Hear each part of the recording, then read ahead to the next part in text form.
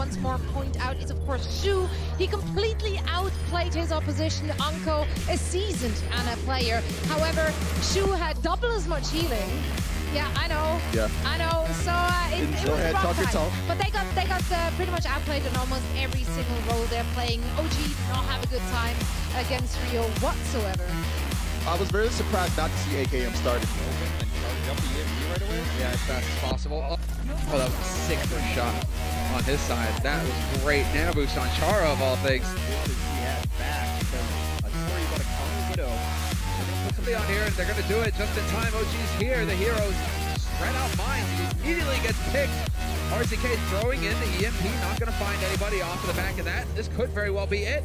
It's Unko, they're just charging in now as best they can. Effect as well here to try and stall.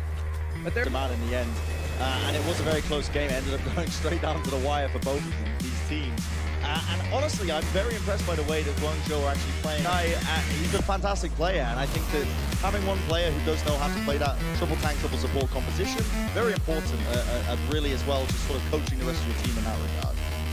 1, 2, 3, connect the dots. It all works in the end. AKM having to back off.